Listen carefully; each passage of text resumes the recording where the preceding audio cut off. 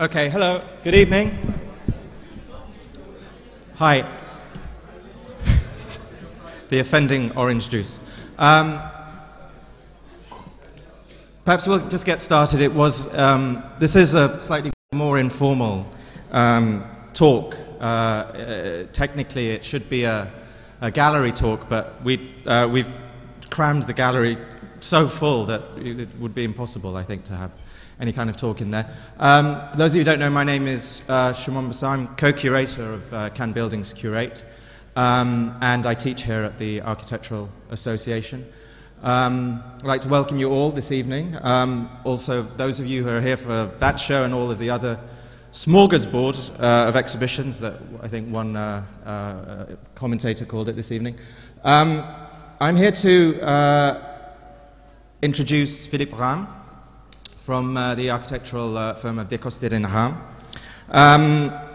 Some sort of obligatory data that one feels one always has to spell out in these things. Philippe studied architecture at the Swiss Federal Polytechnic School in Zurich and in Lausanne. He's exhibited in Europe and in America. He's at various exhibitions and biennales at Archilab 2000, San Francisco MoMA, at Mori, FRAC, and at Pompidou. In 2003, Dcosterd Rahm represented Switzerland at the Architecture Biennale. Some of you who would have gone to that Biennale, I'm sure will remember that. It was a particularly memorable installation that deoxygenated the space by 8%, making it the same climatic density as it is at the top of the Swiss Alps. I asked the rhetorical question, why have we put Philippe and Jean-Gilles in the exhibition with their recently opened Lucy Mackintosh Gallery in Lausanne? The answer has something to do with the idea of ecology. First off, the gallery. The gallery is an ecology. The gallery is an ecology that's a construct of abstract and of concrete aspects. Its whiteness, its sterility, its obsession with hygiene, its silence, the way in which it keeps out certain clamour and cacophony of the real world, so on and so forth. All of these things create an ecology, which is what we call the modern white gallery. In a similar way, I would argue that Philippe Rahm's work also deals with ecology. They deal with the invisibilities of space. They deal with climate, with temperature, with humidity, and the effects that these things have upon our bodies, or what you might call a physiological architecture. At the beginning of the last series of Buffy the Vampire Slayer, Buffy was brought back to life against her will by her friends. Now, I often imagined, what was that space? What was the heaven that Buffy was dwelling with at the end of Series 5 to the beginning of Series 6? I really don't know the answer to that question, but I have always imagined it would make a perfect brief for Dcosterd Rahm, and I'd be very interested to see what Philippe would come up with. So I'd like to welcome Philippe Rahm.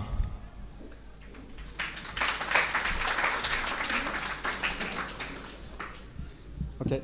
Thank you very much for the invitation here in the AA school. It's very famous for me. It's a mythic school for me when I was a student. And so I will show the work. Maybe it will be not complete lectures. It will be more a presentation of some project.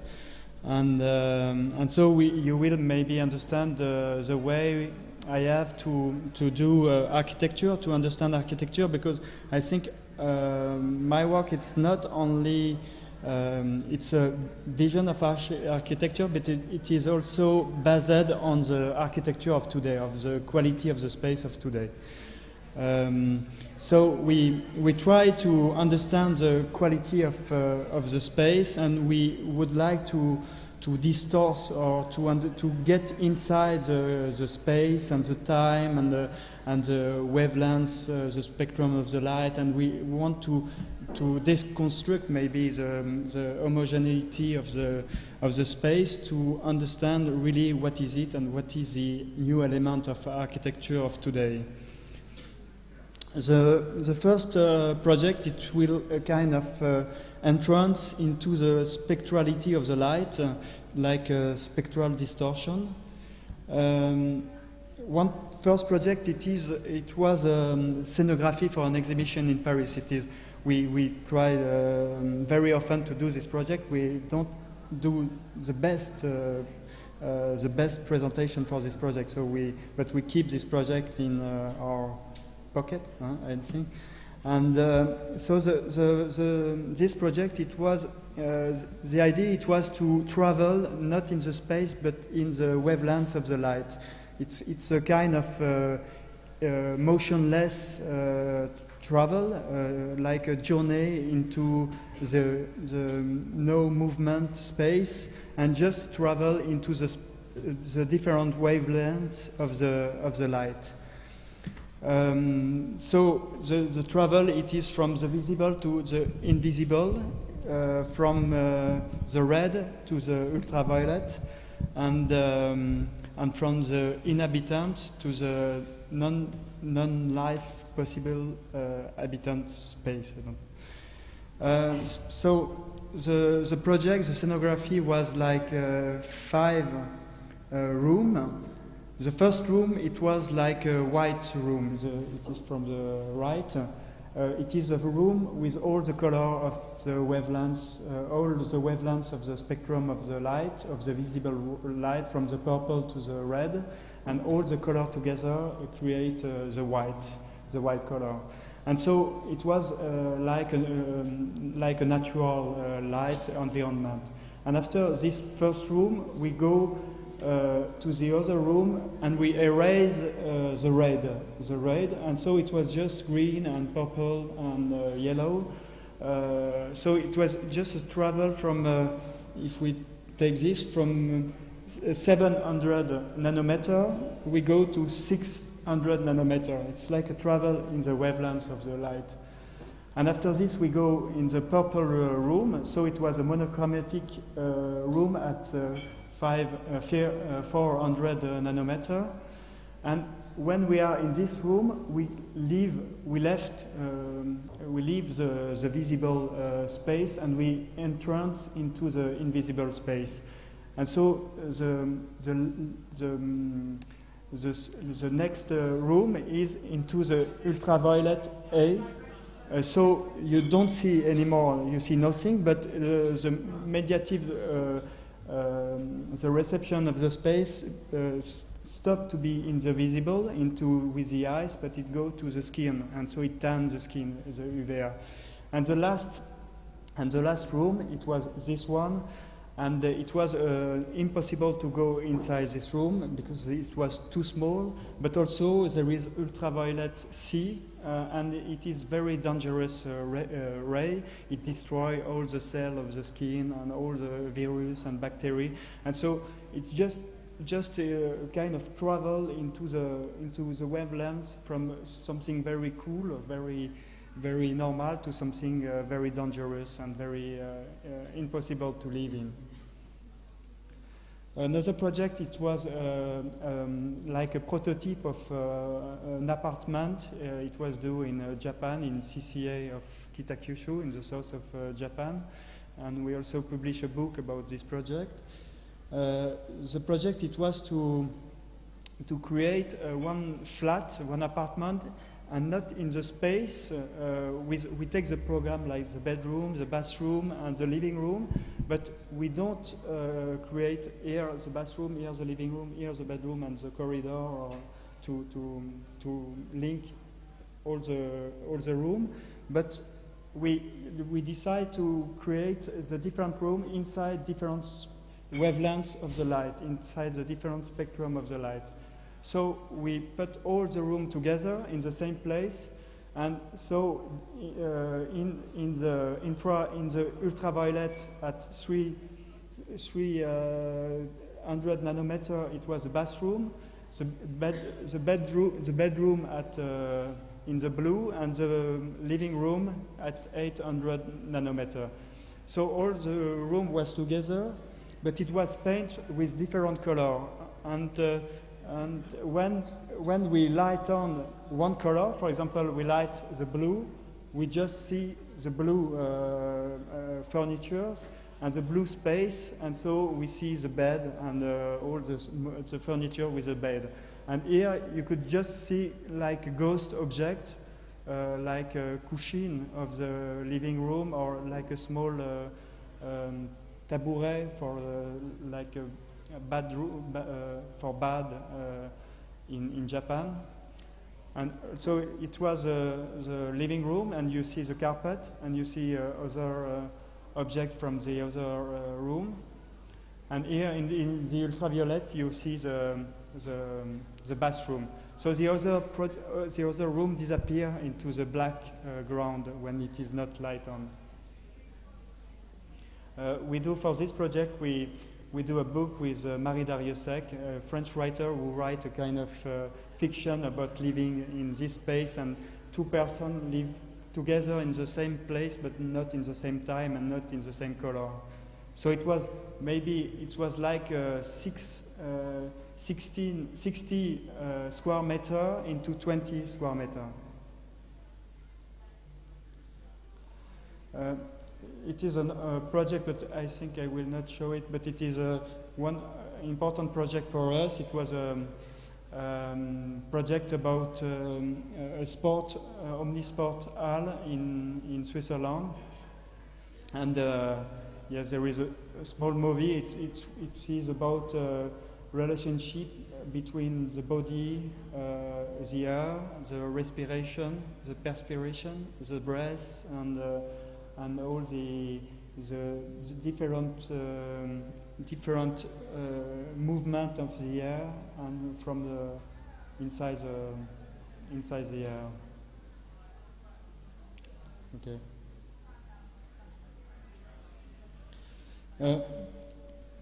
Another project, it is the pavilion, the Swiss pavilion for the Venice Biennale in 2002.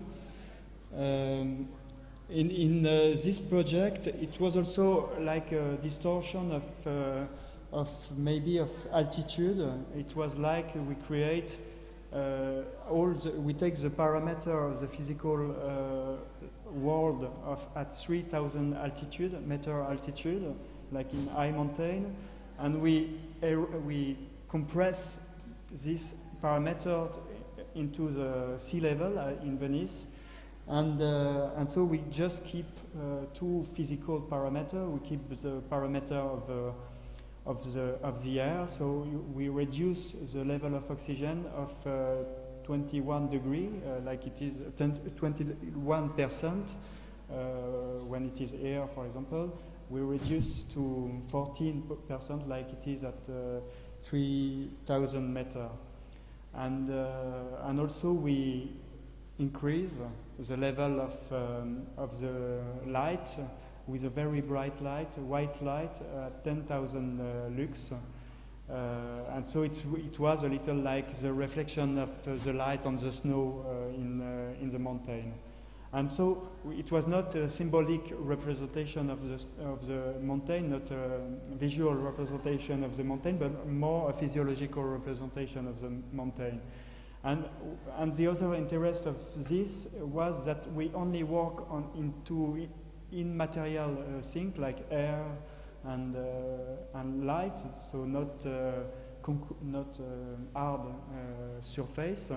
And when we act just like this, we understand that the reception of this architecture is no more inside the visible, and no more with the eyes, but with inside the body, with hormonal reaction. For example, the low level of oxygen create a response of erythropoietin. It is one hormone inside the blood that creates red cell, multiply the red cell inside the body, and so it gives more oxygen to all the muscle and the organ inside the body, and so it gives more potential activity. And also when we raise with a very bright light, we stop the secretion of the melatonin. It is also another hormone inside the body, And so it was like a doping space, like a stimulating space, but it was only with invisible aspect. And in fact, it is like when you go into the high mountain, you have this physiological reaction of the body, and it is why some sport players go to do some exercise inside the high mountain. We choose, for example, here we choose a plexiglass for the ground, because we use a fluorescent tube with a spectrum of the sunlight, and in this tube there is also ultraviolet, and so the plexiglass lets the ultraviolet ray to tan the skin. So because the glass blocks the ultraviolet. And the third aspect, it was when you entrance, because it was very complicated to create this space with a lot of control to do this. And when you go inside the space, it was really white, and you lose all the limit of the space. So you have the feeling to float into the space.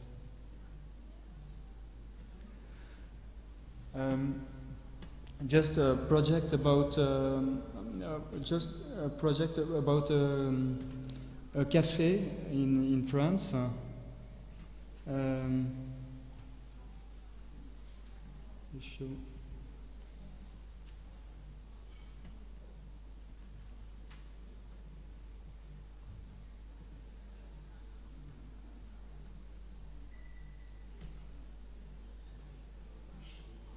So for this project, it was we just take the first level of the idea of the cafeteria, and the cafeteria, it is a place where you take drink, because you lose water during one day. You lose 3 liters of water during one day, and so you have to bring again this water. And so maybe it is a very low level of the idea of the cafeteria. And so we take this first idea of the cafeteria, and we don't want that it is only one simple act to drink the water, but we would like to spatialize the function of the cafeteria, so to create like a radiation space. And so we produce a kind of variation of the level of the relative humidity inside the space, and it changed from 70% of relative humidity during the winter to maybe 95% during the summer. And so this gas of water it is invisible gas. It is not wet. You are not inside because it's not particle of water. It is only gas of water, and so this gas of water gives back the film, the hydrolipid film of the skin. So it gives what the action you do when you drink water, you have also from outside the body.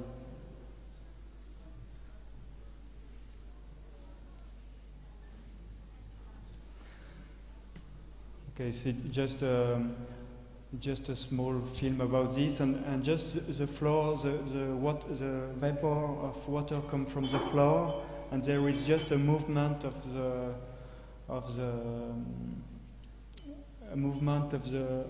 ground that go more deeper into the water, into the gas, and you could be more higher, and so you could choose the place you want inside the cafeteria. And it is a competition we win at the end of last year, and so I hope we will begin very soon to build it. It is in Saint-Germain-des-Prés, in the School of Beaux-Arts in Paris.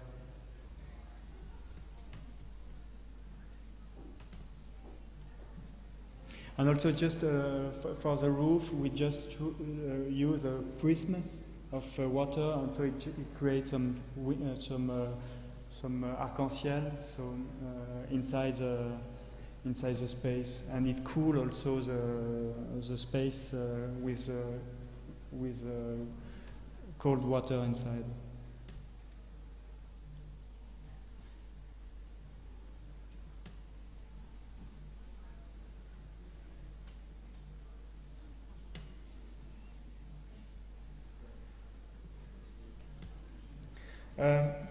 A project, we do some project with also with the question of temperature, because with the modernity we have now a kind of global heat inside the space, because the heat you have is at 21 degrees during all the years, and this heat, it is the heat for the body. It is also the heat the temperature that you breathe, and we would like to work like a meteorological work on the question of the temperature inside the space.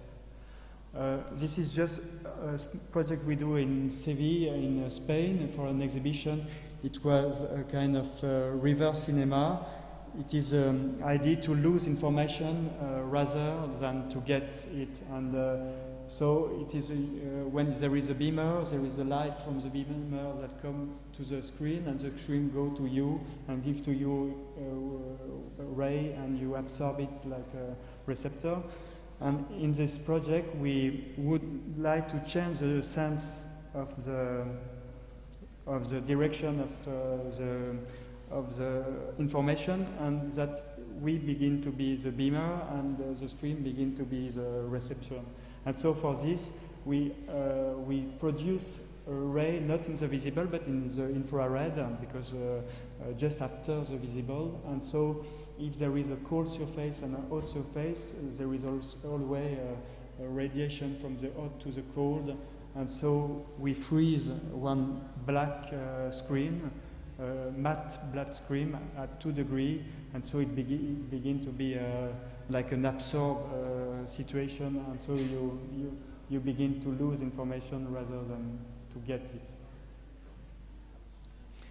The project we show here, it is also to work with the question of temperature, and we say maybe it's we don't have to live all the way at 21 degrees.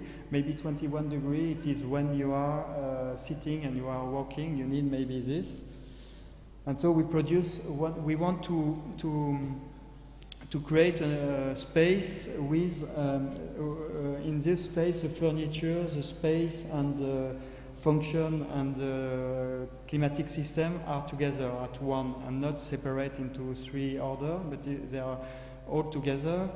And so we create, for example, here it is a space with more density of the tube of hot water inside the tube, and it creates some more private space and more hot space, and it is for walking for Lucy McIntosh, the owner of the gallery.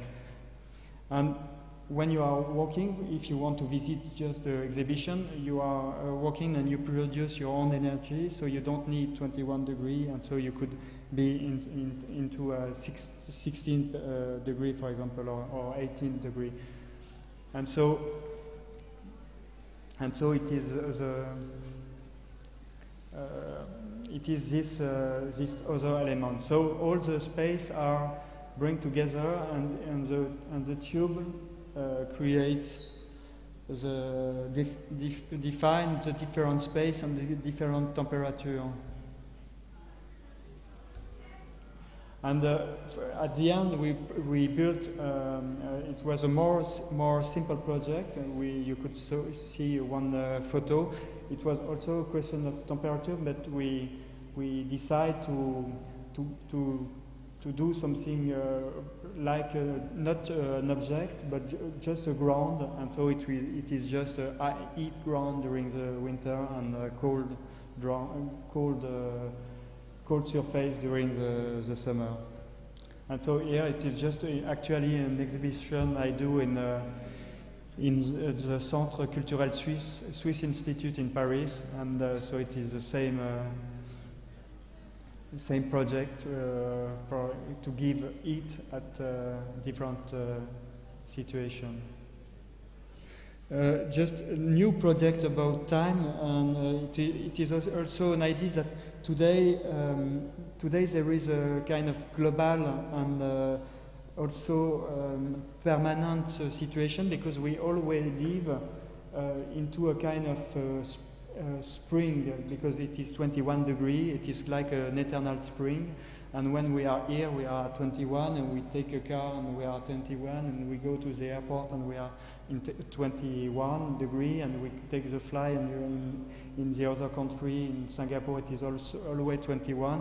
And so there is this kind of net of 21 degrees that is like an eternal spring, like the golden age in the Greek mythology, and it is also a permanent light, and also a permanent level of humidity. And this situation begin to be more and more important with the globalization, and also with the distortion of the climatic system, because there is this warm up of the climate, and the planet begin to be more and more hot, maybe. And so the space for human begin to be more and more disconnected from the natural rhythm. And we could see it is not a utopic vision. It is really a very pragmatic vision of the thing.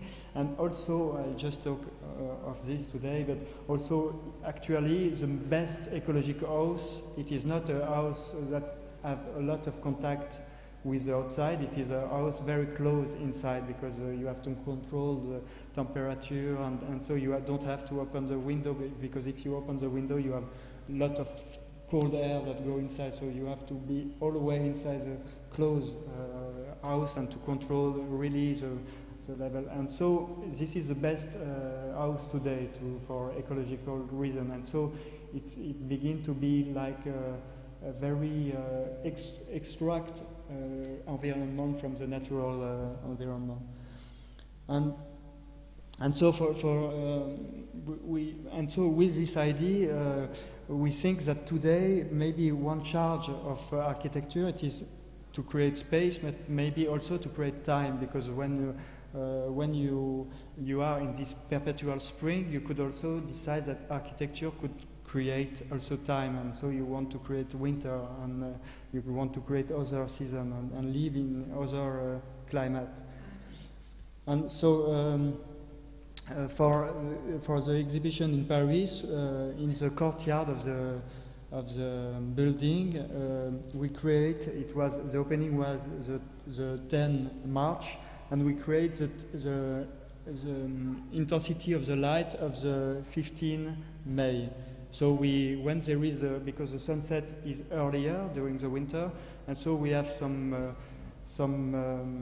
we have all the data of the level of intensity of the light at each hour of the 15 May, and so when it is not so high in March and April, we have artificial light that compensates the level of intensity of the light, and so it creates always at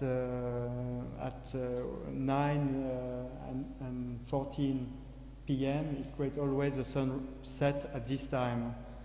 And so it was this situation with the two software that control the light and bring and give to this space always like 15 May. And so when you go inside the space, you are like in the light of the real light of Paris into the 15 May. And so this idea, it is like a journey into the future, because the opening was in March, and so you go here and you live inside the future day. And it's also it was perversion also for the tree, because the tree are connected, the leaf of the tree are connected with the duration of the day, and so there is some flower that come 2 months before than in other place in Paris. So it was also another project we do. We don't do it, but it was to also to give the wrong information to plants and plant things that the summer stay all the years. And it is we will realize this project in Austria, on an island on a river in Austria. And the project it is to create like a clairière, like a hole in the forest, like a second summer or perpetual summer. And so we have the same system of the light we take the 21 June light. And we create always at the same hour of the 21 June, we create always the sunset at this time, and the sunrise because the 21 June it is the longest day of the year. And so the tree and all the plants of the forest think because it's hormonal, it's an hormonal system inside the plant, and they think the summer still here, and so they don't lose the leaf. They stay inside this perpetual summer, and so the idea is to create this strange strange season inside the winter, inside the autumn, the winter, and so it's like, for example, it is still the day of the 21 June, and it is the night for the 21 December, for example, and so it will be not really a summer, but it will be a kind of a perverted summer that goes through the years, and also we will put inside the ground a net of hot water that block the freeze of the ground. And the last project, it is four house we will build for a French artist called Fabrice Ibert, and it is also idea to create some time, but also some jet lag, and so. Because when you are at 21 degrees in winter in France, for example, it is the same temperature in real time than at the north of Africa. So it is. You could imagine that when you open the door of your own house during the winter, it is like instant travel to the south, to the north of Africa for the temperature. And so we take this idea and we augment it is an underground plan at right, and it is like a radiator and tube, two radiator and one tube, but the radiator takes some place and space, and it comes inside the space, the living space, at like before the window there is this small radiator, and here it begins to be a very big space. And in this space, we put plant, humidity, wavelengths, light from Jericho, for example, here, and so and also the rhythm, the clock of this place. And so we will see a last film. It is.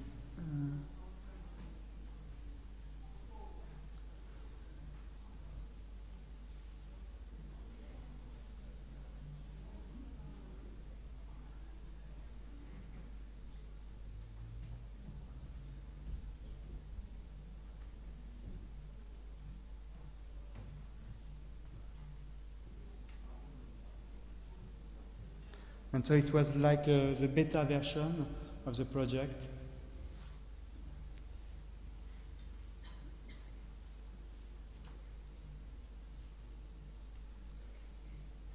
And so this project was to bring. It was called Winter House, and so it's the temperature in France, in Vendée. And so it's cold during the winter and hot during the summer. And in Tahiti, in the south hemisphere, it is the inverse because we are in south hemisphere and France is in north hemisphere, so you have the winter during the summer. And also in Tahiti, the temperature are always like an eternal spring. It's always at 21 or more, but it's never too cold or too hot. And so we take this parameter inside the house, this temperature parameter inside this house, and also we take the intensity of the light also because in the north hemisphere, at the latitude of the France, the first it is like the light is very bright during the summer, and it go down. It is a graphic at the left. It goes down during the winter, and so there is some reaction also with the melatonin and some hormonal system, and for example, we work with one specialist of this, and there is this idea of the seasonal affective disorder, the SAD, because maybe there is a relationship between the intensity of the light and the diminution of the light during the fall, and that maybe don't block the melatonin, the hormone melatonin during the day, and so you have still little melatonin during the day, and this melatonin gives to you maybe small information, you are a little tired or you are a little, and so maybe you are not so well during the, and so some scientific are working today on this relationship between the mood and melatonin, and maybe there is this relationship with the light, and so we take the light of Tahiti, and in Tahiti it is a right graphic, and you could see it is always, it is not so different between summer and winter. And so we take also this intensity of the wavelengths of the light inside the house.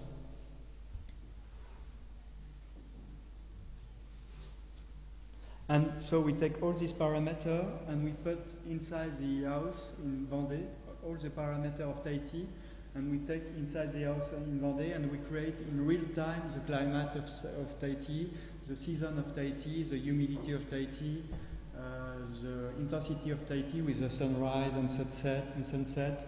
And here we could follow the travel of the air.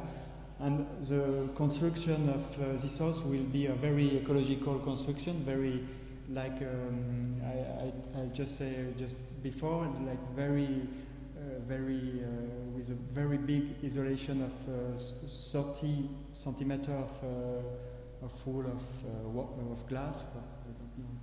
I don't know. And so we go inside this space, this technical space, and we produce the air. We grow up if the air is at 5 degrees. We raise the 5 degrees of the temperature of the air to 21, and we put this air into this humid atmosphere with the plant of Tahiti, with the flower of Tahiti, and there is all the light that creates the intensity of the light of Tahiti, and with the sunset and the sunrise.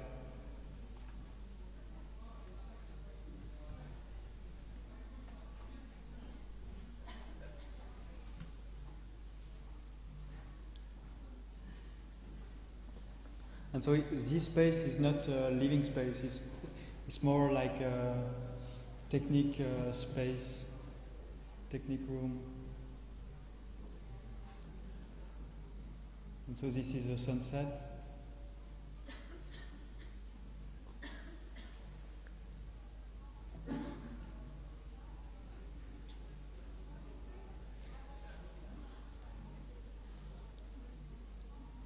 And the air are pre-warm to 21 degrees or more, change during the season, and with the smell of the plant and with the humidity, and it is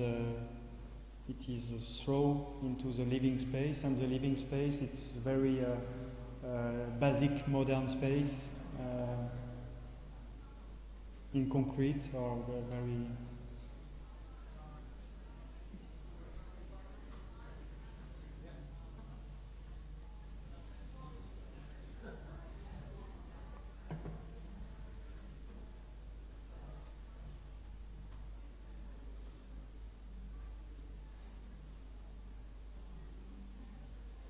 And the quality of the space is maybe more by the wavelength of the light and the quality of the air.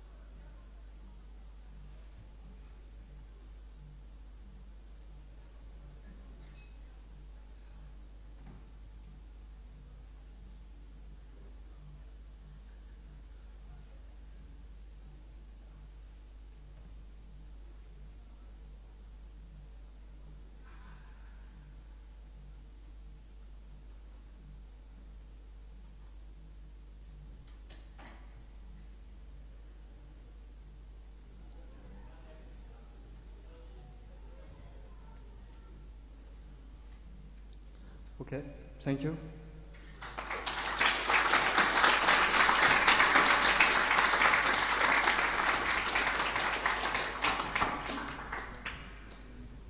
Would perhaps we would take maybe one or two questions for Philippe while you're ruminating your razor-sharp minds to interrogate Philippe with some incisive questions. Perhaps I could put it to you that I find that particularly with your art, some of the art installations, you use the installation as a sort of vehicle to often explore the sort of almost pathological aspects of space. That's interesting in the sense that architecture is generally, the sort of foundations of architecture is that which shelters us from the elements, from the things that, as it were, do harm to us, whether it's excessive rain, excessive cold, excessive heat, and so on and so forth. You negate that. It's as though you take, often with those installations, there's an excess of light, there's a deprivation of oxygen, and so on and so forth. I'm wondering where this interest in the pathology of kind of space comes in, and what the implications are for an architecture that's based on a sort of pathology almost. Yes, I think it's not really a pathology. It's more maybe the modern space is pathologic, we begin maybe at the 19th century when we put gas light inside the city, and so we transform the night of the city into the day of the city, and so. It is the same, when you read some Jules Verne novel or Villiers de l'Isle-Adam, writer from the 19th century, it was really like a revolution, like a heretic revolution to transform the night into the day. And I think all the elements we work on are not are inside, but it is more hide inside the space, and we want to ignore, or we don't want to see it, because, for example, when you read, there is history, Alain Corbin, it's a French historian, he spoke about the smell in the history, and he said, for example, the city before the 18th century was terribly smelled very bad. But when you see image of the city, it was always very nice, growing from the Beaux-Arts school, and you have the feeling that there is a very nice harmony And in fact, when you go inside this building, it was the smell was terribly bad.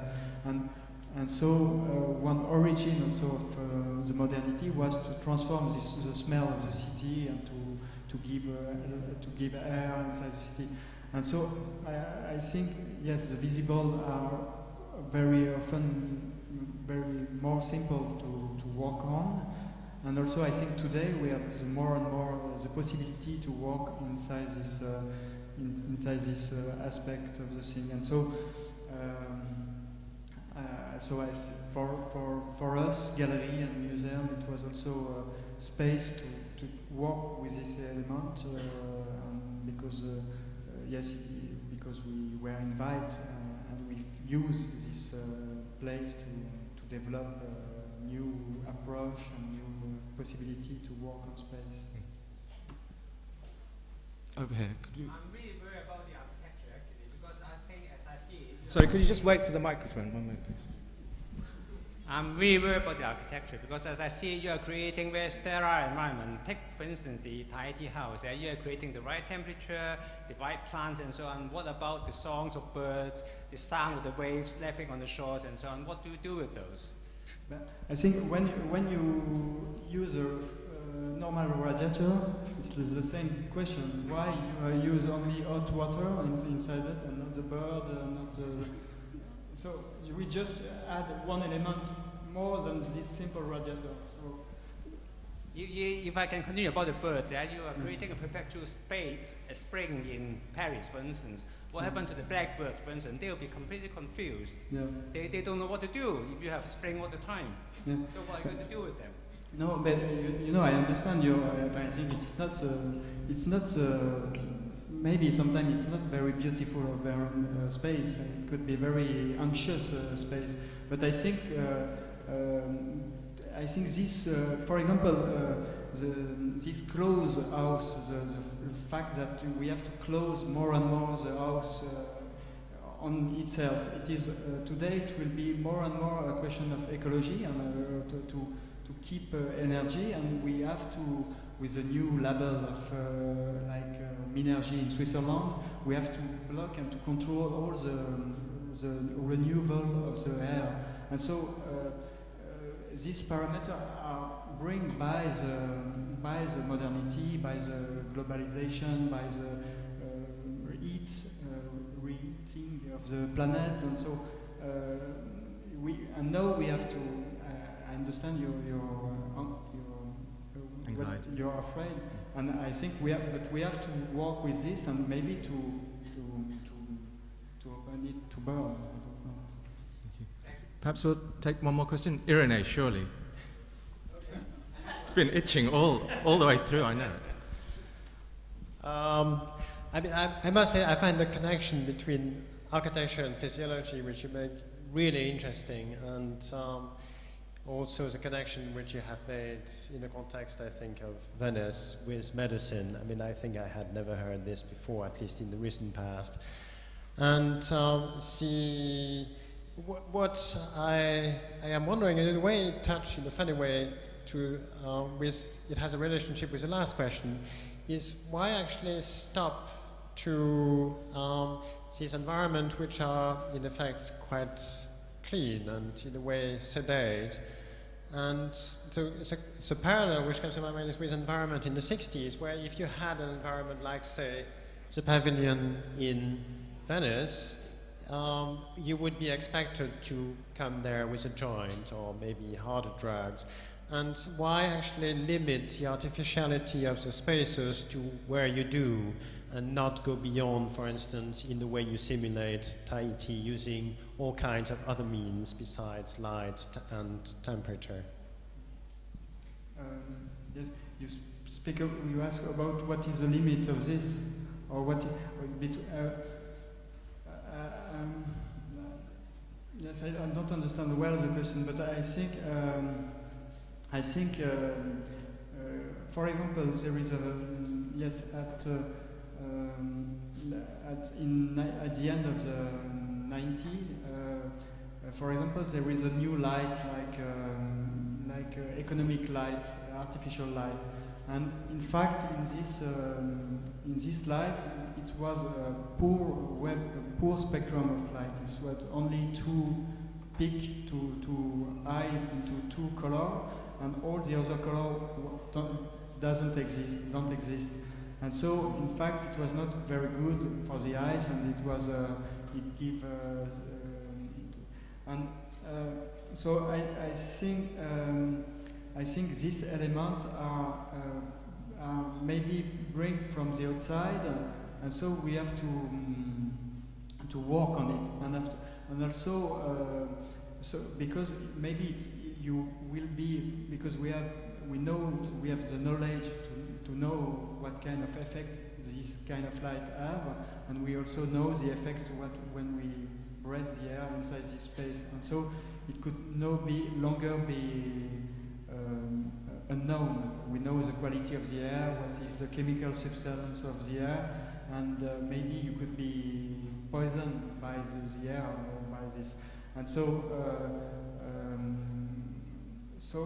I think maybe there is no limit. It is like for a building, you could build a very cheap building, very small, and you could build one very big museum. So maybe you could build like aphrodisiac space and non-effect space also. I don't know, but I think also after you have the responsibility, the political responsibility and ethic responsibility to make choice, and the choice is your responsibility. Thank you. I think that's probably a good point to end. Before I set you free, I'd just like to use the opportunity to remind you that if you're around tomorrow evening, there's a performance debate by Drabble and Sachs and Issa Sturm, which starts at 7 o'clock also in here.